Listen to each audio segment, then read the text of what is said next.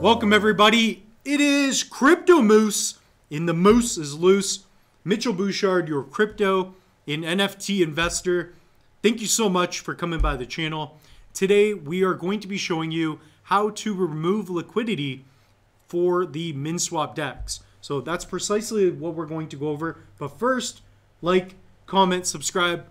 Also, please leave comments. I love it when you guys ask questions. It's going to help us out here on the channel to create more content tailored to your needs. By the way, I just got back from a wedding and it was a complete disaster.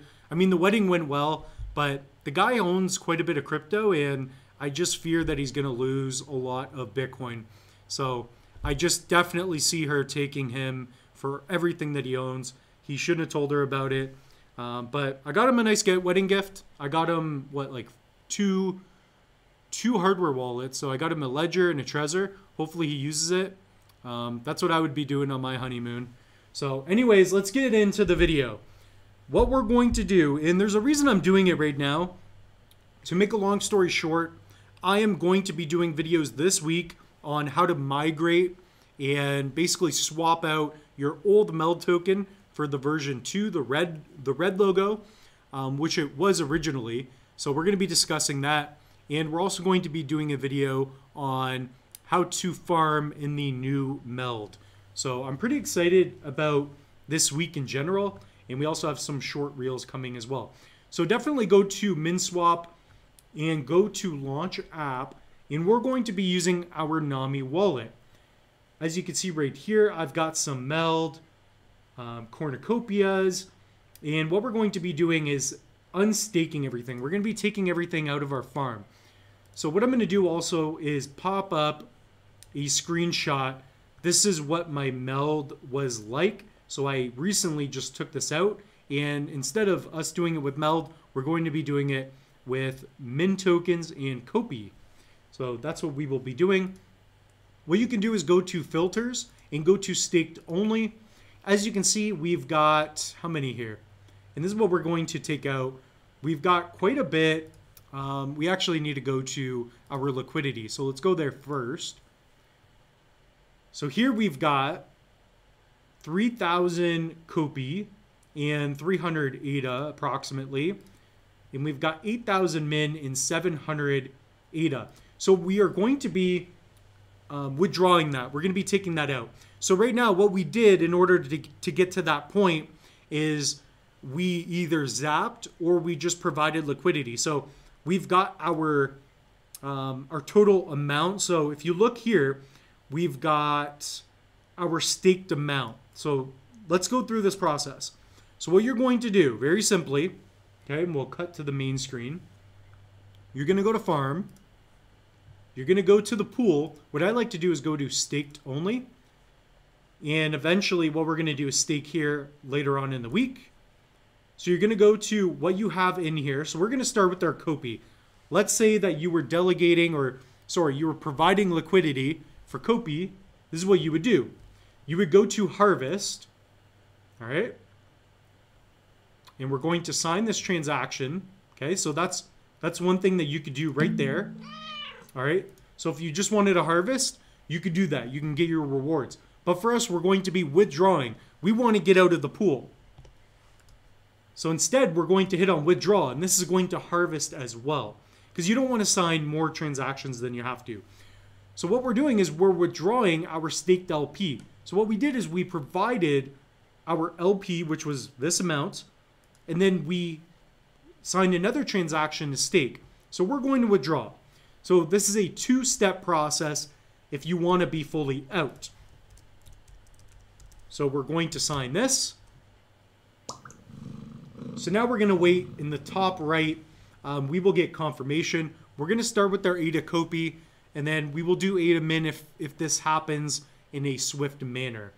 So what we're doing is we are getting out of the position. What I'm eventually going to do once I'm done setting up all of the things I want to do to organize my coins, I recommend taking a notice. And we have so much to cover. Like, I'm really excited because what I've been able to do is really answer all of my questions on this channel, and as I figure it out, I share it with you all. So that is something I wanted to mention. It's just really cool to be able to learn these tips and tricks and to be able to share it with you all as well. So in the top right, you can see our withdrawal LP. We'll even give it a couple of refreshes. Now, if we take a look at our wallet, it may appear, we're going to have to wait, but what we will see is it basically looks like Chinese a little bit in terms of the lettering, and we will see that at the bottom. And then what we can do is fully get out of our position. So the next thing we will see is the order. We'll have something pop up here, and that will basically to let us know that we can now withdraw. So it's a two-step process. Takes a bit of time. I'd also like to know, what are you guys staking to? And ultimately, if I click off on this, this is what I really want to get into this week. I would like to provide to this because look at the MELD APR. It's at 26% now. It was higher. I assume once more people delegate or provide liquidity, it's going to change. Because if we look at the MELD right here, we got 8 million. This one's got 2. So this is going to change. And that's because MELD has their V2, and now you can be rewarded with 3 tokens and earn MELD, not just, min. So it's going to be very interesting. So let's hit refresh here. We're probably going to see, it's probably finished. So if we take a look here, there we go. So we've got our LP tokens. That's basically what's happening. When you first go to even provide liquidity, and at the end of the day, what you're doing is you're providing liquidity. You're adding your tokens so that other people can come in and trade and do swaps. And that's how a decentralized exchange works. Because now we're our own banks. There's no middleman. Now the DEX, you could say, is somewhat of a middleman. Because they do take a bit of fees, but that's okay. It's a lot better than the traditional method. So what we're going to do is we're going to go to liquidity. We're going to go to your liquidity. Yep. And now you can see that we're up here instead of down here in our farm. So for example, here we have 2 million, 2 billion staked right here for our min. We're focused on our ADA LP. So now we're going to remove our liquidity. So we're going to hit that. We're going to do 100%. And we're going to pay a little fee. And we're going to remove. Because we want to get our ADA and our Kopi back.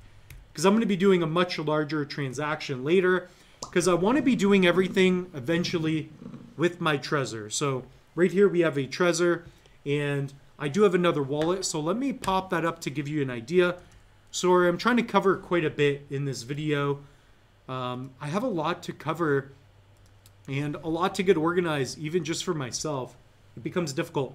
So as you can see here, I've got 42,000 of MELD. I would like to put that with what I already have in my NAMI. So I want to get things organized. So I should have about 60, 70,000. And even Kopi, we're going to see more here. So we have 1,000.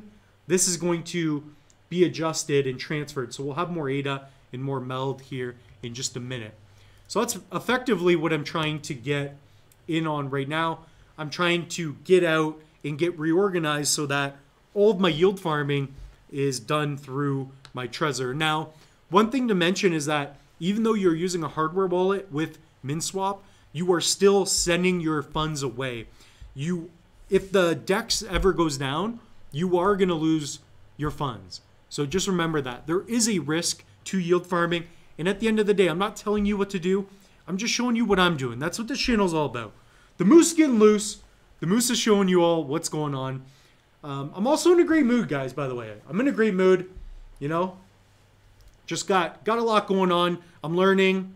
I'm providing as much liquidity and as much value to you all. So let's see if this finishes anytime soon. Sometimes it just gets done before. So again, once the LP amount is going to be basically swapped in, provided to our wallet. So we should see that happen in real time. Any minute now. So again, we could see our order, and you could see all the other orders that I've done in the past. So what we're going to receive is 293 ADA. So right now we've got about 1,100. So we're going to get much more than that here in a second. and we're going to be receiving 3,162 Kopi. So here we go. I think it's happening. I think it's happening, guys and girls. I think it's happening. So again, it's pretty interesting doing this in real time. The other thing about YouTube right now, I don't believe I can do any videos longer than 15 minutes. So I hope this happens within 14 minutes. So we're definitely going to be doing this with Kopi, and then I will be doing another video probably again with Meld, definitely for the V2 migration. Comment down below as well. Is yield farming something that you guys enjoy the most? Do you guys love learning about how to earn passive income? Or do you really want me to start talking about Matic? Because that's one blockchain I wanted to get into more.